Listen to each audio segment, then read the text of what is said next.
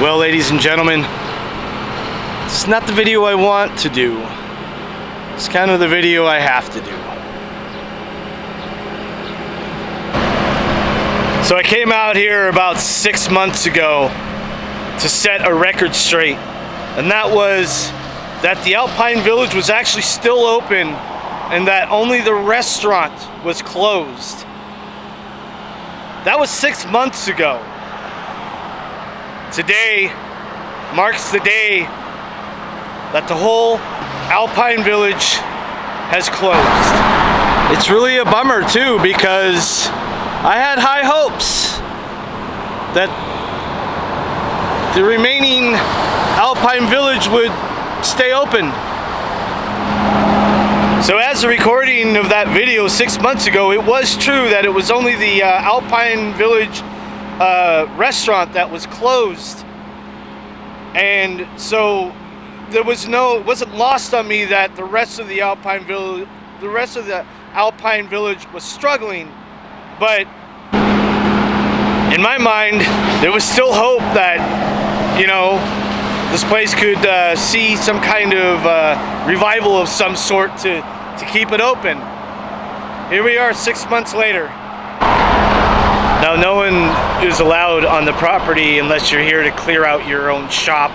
That right there is a security guard. I tried to get by him, tried to ask him, tried to sweet talk him into letting me go in there and just film for a little bit, and no go. So I have to remain in the vicinity of the place here, and I believe right here is quite possibly the back of the main market of Alpine Village.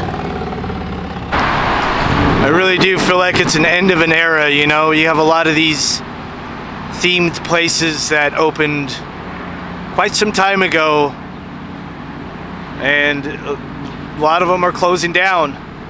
Alpine Village was open for 50 years, something like over 50 years.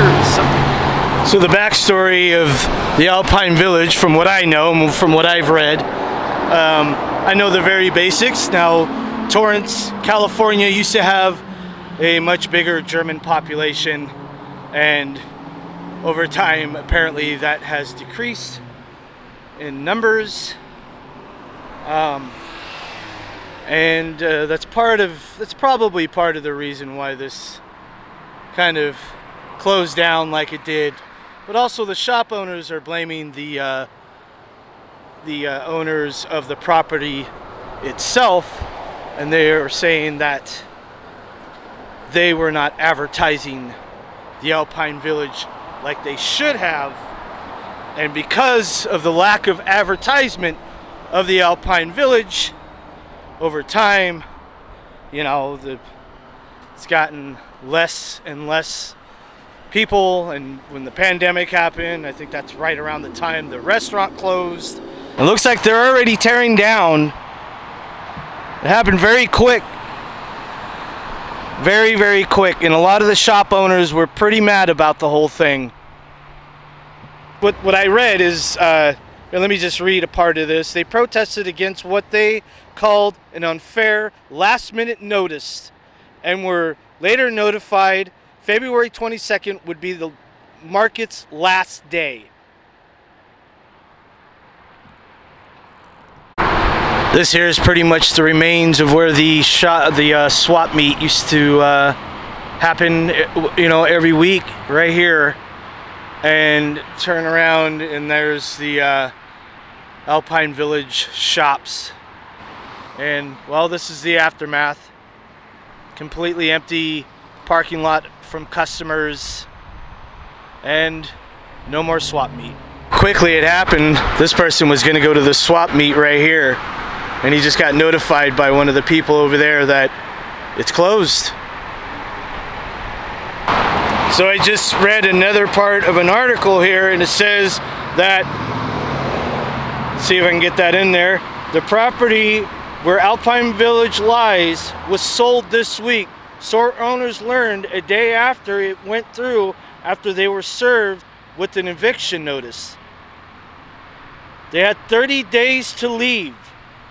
30 days to pack up shops that you probably had for at least 10 years. I mean, some of them for 50 years.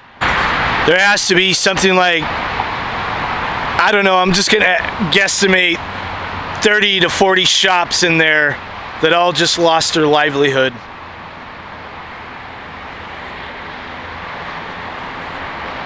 See right there, someone putting products up into that truck right there. So they're clearing out the main market. Just watching this kind of unfold as it happens.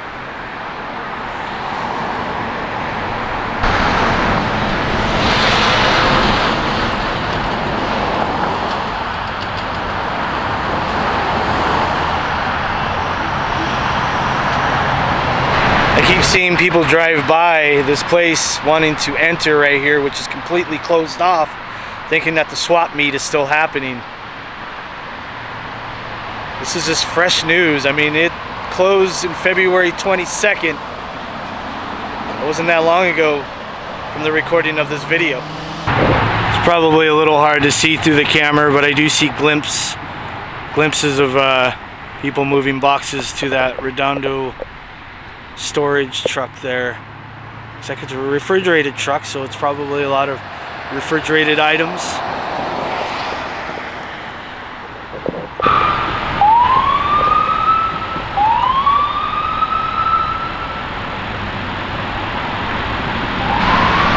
Ladies and gentlemen, I'm a YouTuber that covers pop culture and Americana. If that's something that interests you in any way, please hit that subscribe button, hit that like button, and also check out the video on the screen right here. This is the first time I came out to Alpine Village when it was still open. Now, a lot of the shops were closed when I came here, but it was still open for business at the time.